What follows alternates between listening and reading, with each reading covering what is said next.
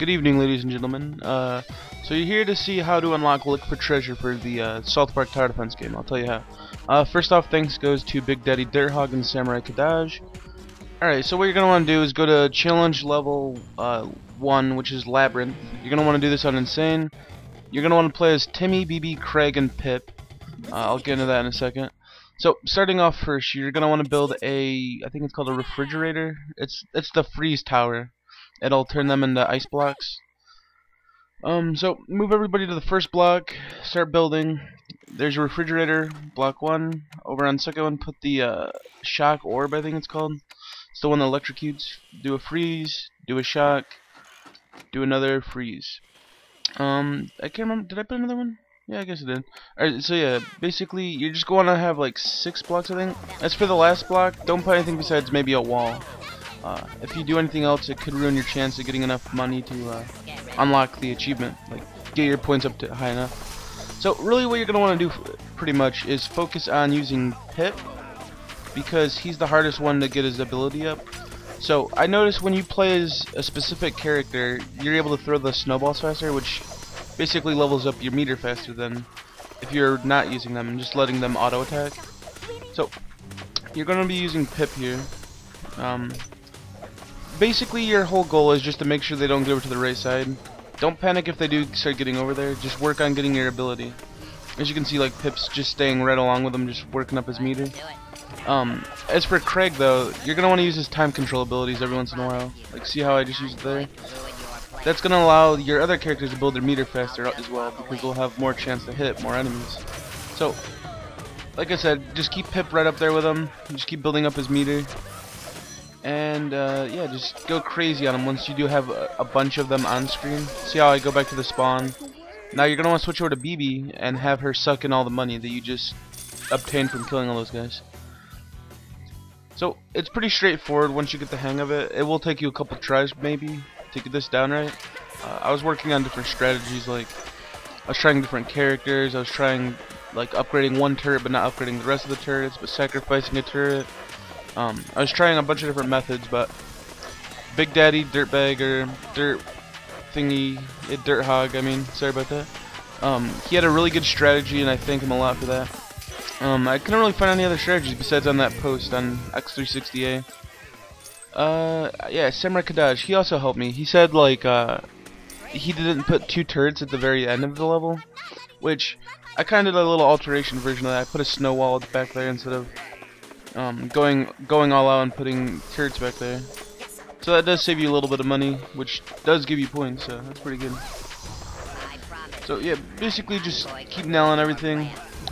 Timmy and Pip's abilities are pretty much the same. They both go really fast. They have attack, like area of effect, and they hit everything around you. So they're really good for clearing mobs out. The only problem though with Pip is, like I said, it takes a little bit longer. If you do want to switch over to Timmy though and just build up his meter, that's very helpful too.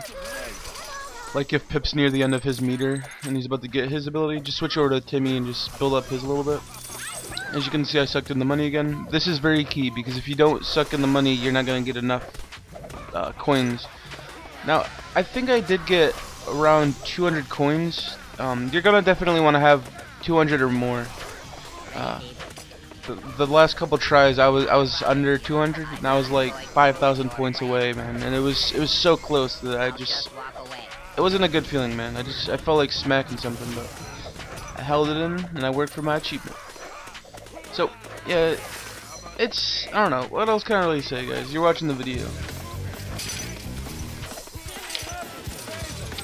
Clearing everything out. One thing I was reading though. If you hit your left bumper, it sends out the next wave of enemies. What you should do is you should wait for the other waves to get up into the middle, then do that. Then work your way from right to left. That way you can kill the guys just coming out of the spawn point too. That's pretty helpful. But really though, you're really going to want to have your abilities ready for, I think, wave 8. Wave 8 or wave, yeah, somewhere around there. Because you'll be fighting demons, I think. And they're pretty hard to kill. They move pretty fast, and your snowballs just don't cut it. So you're definitely gonna want to have Pip, Craig or Timmy ready, because you can slow down, build up your meter, or you can use your abilities and kill them all. The last wave's pretty tricky too. But really the ultimate strategy of this though, the key factor in all this. Normally when you get to the last wave and you have your Pip or your Timmy ready and you just blow through every enemy, you don't want to do that. What you want to do is you want to kill every enemy except for maybe one or two.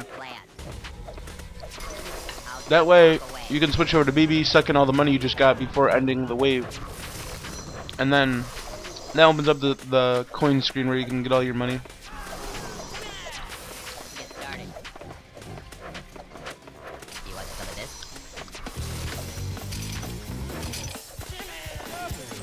But yeah, Timmy, man, it says that his attack's only a medium attack, but really that thing is strong as hell, man. Maybe it's talking about medium range, but I could swear it said medium damage. Alright, see how I did that there? I actually got Timmy killed there, which don't freak out if you did. At this point, you're probably not going to get his meter built anyways. So, yeah, just keep focusing on those guys.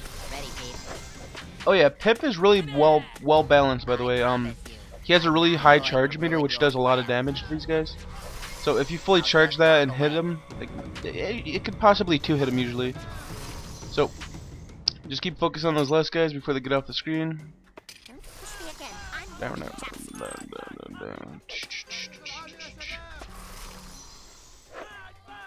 Started panicking a little bit here. I thought, like, what if he did get away?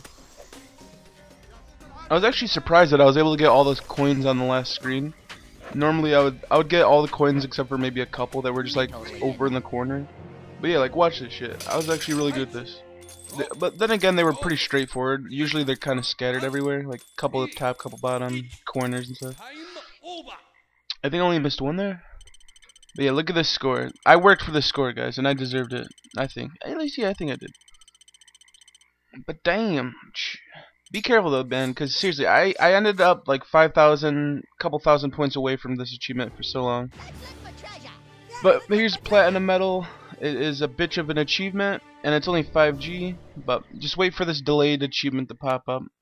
I was freaking out because I thought I didn't get it there, but just give it some time. And where is it? It's coming. It's coming. There it is. Look for treasure.